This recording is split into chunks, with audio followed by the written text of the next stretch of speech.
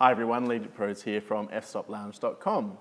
Today I wanted to talk about filters, but before I do that, I just want to invite you to come along to the 2015 Fiji workshop that we're holding in Fiji, just off the coast on Manor Island. And on this island, we'll hold a 3-day workshop. We're inviting some of the world's best photographers and most followed photographers that you'll see in different countries around the world. So I invite you to check it out. Join Benjamin Vong Wong, Elia Locardi, Colby Brown, Jane Verena Patel, Michael Fletcher, Tony Hewitt and Nick Rains, myself and a few others on the island to learn photography and videography. It's going to be a once-in-a-lifetime experience and I hope to see you there. Now let's get back to those filters. Something I use a lot in my photography is filters. It saves a lot in landscape photography. You can bring back the sky and things like that using an array of filters like these ones here. The number one filter that you'll probably see on most lenses though is the UV filter, and these filters are pretty durable. I use the Hoya brand myself. I find them very good, and I also use Leigh filters. But this Hoya filter, it's a HMC filter, and what that means, it's slightly thinner than a lot of the other cheaper filters out there. The advantage of that is when you're using a wide-angled lens, you're not going to see the sort of the vignette on the outside of the photo, I suppose, which would be the outside rim of the filter. It keeps the profile nice and small, meaning that you're not going to get that exposure. So with the UV filter, it's best to keep it on the whole time. It's going to protect your lens and also stop a little bit of distance haze, I suppose. It's not a lot of haze that it will cut out, but it will cut out a little bit, or so they say. One thing I like about the Hoya filters as well in the Pro 1 series is they're scratch resistant. So I can scratch that with a piece of metal and that hasn't left a mark. They're also water resistant, so when water sort of falls on there, it's going to bead off. It's not going to stay on there for a long period of time. And when you're using a lens cloth, the big thing I like is when you're using like at the ocean and there's ocean spray, you can simply just do that and it's not going to smear the salt spray around the filter. A good lens cloth will pick it up and the filter will resist it. So that's the filters I use. That's a 58mm one. I typically use a 77 filter size for all my lenses. If I don't have a 77mm filter or lens, it'll be like 72. I use a step up, which goes from 72 to 77. So as you can see, that's the UV filter.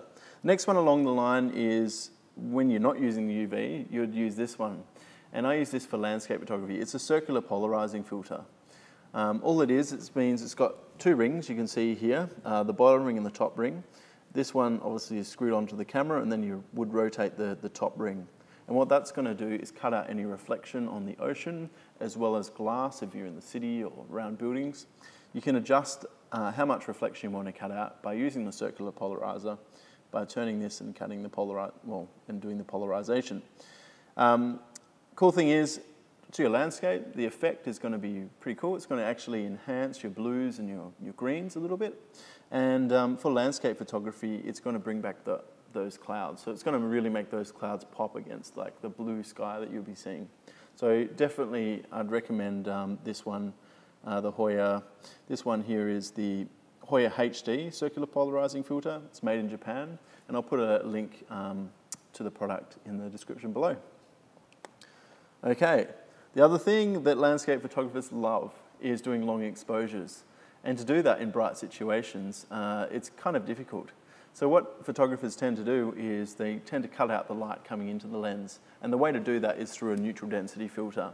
And this neutral density filter, or a lot of them, will vary.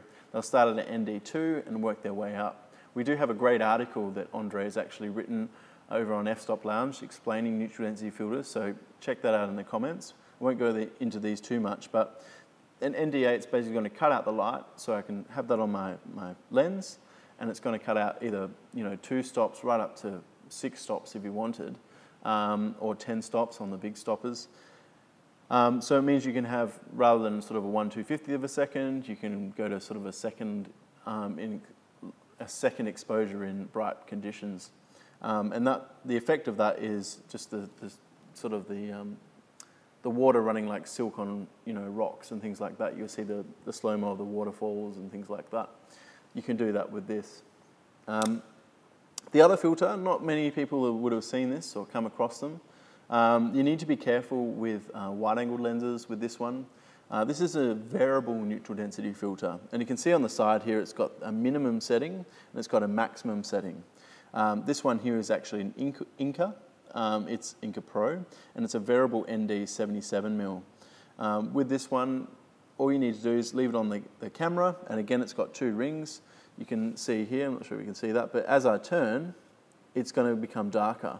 So this one ranges from ND2 right up to ND8, all in the one filter. I don't have to constantly change my lenses around. The other thing, well, my filters around, sorry. The other thing this is great for is video. So you can actually record video, and if you go into the shade, you can then open that up a little bit. Whereas if you go into the sun, you can then, close it down a bit to let a little bit of less light into the lens.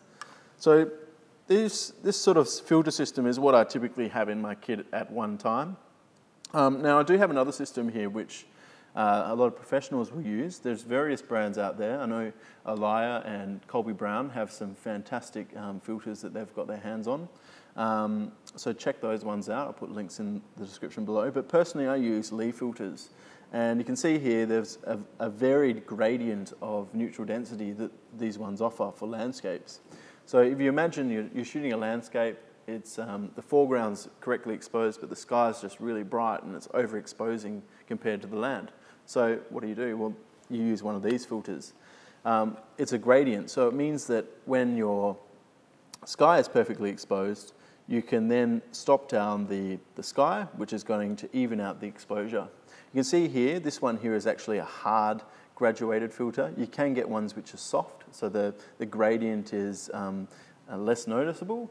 I typically line that up with the horizon, and I'll do some alteration in Photoshop later on. I just prefer the hard ones myself. And the way they go onto your lens, obviously it's a square onto a round, it's not going to work. Use an adapter. I've got a step-up ring, so I would use that on this, but this is the adapter that you would use. And essentially this is the holder. And this screws onto the front of the lens, okay? And then all you do is you match up these 2 tabs down the bottom and pull this one out, and it just sits onto your lens. So it makes it very easy. And then all you do is you slide in your filter like so, okay? And then you can adjust your filter on the lens up and down, and you can also rotate as well to get the desired effect that you want. If that's not enough light that you're cutting out, the great thing is with the Leigh filter system, you can actually stack them. So I could then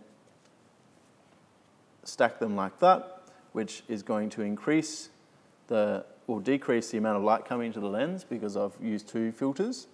And you simply adjust it. And if you want a neutral density filter or a strong one like the ND8, you can just use them and cover the whole lens like that in itself.